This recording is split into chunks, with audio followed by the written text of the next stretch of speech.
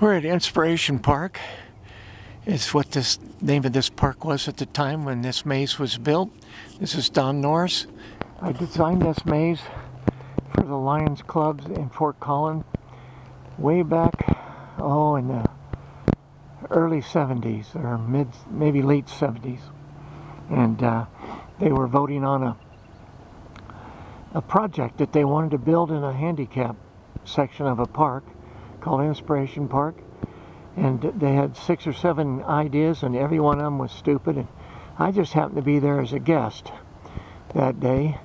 And so I raised my hand and I said, listen, all of those ideas are just dumb. Don't give this $2,000 or $3,000 to any of these artists. Give me 2 weeks and I'll come up with a better idea. So I came up with the idea of building a maze that not only can the blind go in, get lost, and still feel safe, and then find their way out by tags, metal tags on the post, but also wheelchair people and even small children could go in and play. So it'd be an all-purpose piece of equipment for any park in the United States. It wouldn't have to be a handicap park. But it turned out to be a very nice project, fairly easy to build. Of course, that's easy for me to say. I just designed it. I didn't get into the... I showed up one day for a little bit of the cement work and putting in a few posts, but I had to leave town to go on a road trip for the business that I was in at the time, and open up a new store for color tile. That was way back then. So we started here, but I'll show you the plaque for the Lions Club. You won't be able to hardly see it. Nobody's maintained it. I hope you can see that says Lions Club.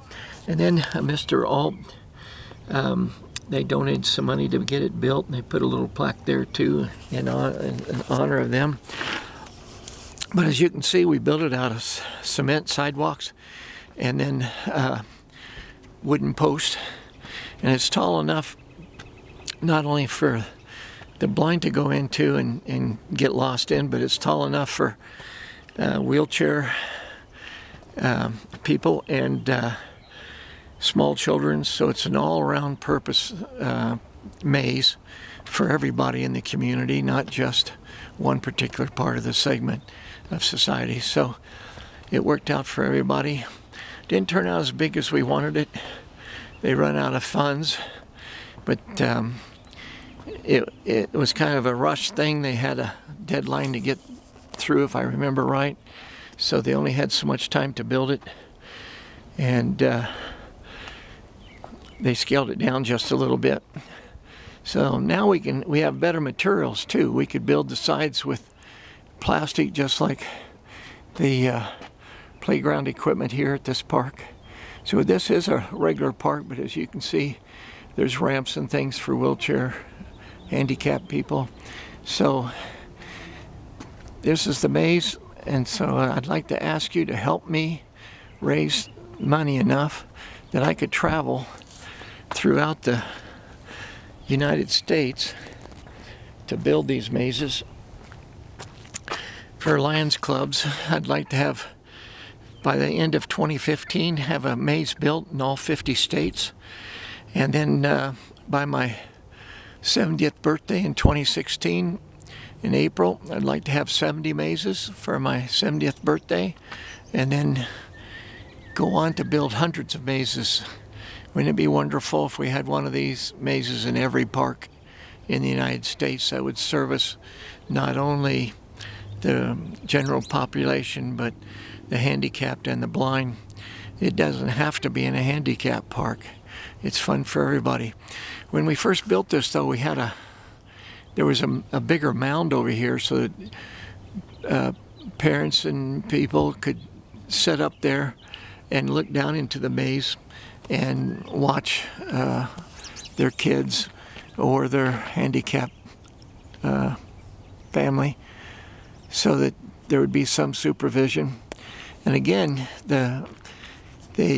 I don't believe they ever put the markers on that we'd planned for if someone blind was lost, they could feel arrows.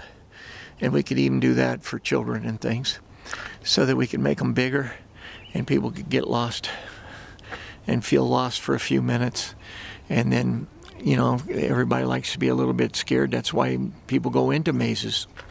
So anyway, there's the project. Please check out the perks. I think I made some perks there that might interest you for the amount of money that you donate.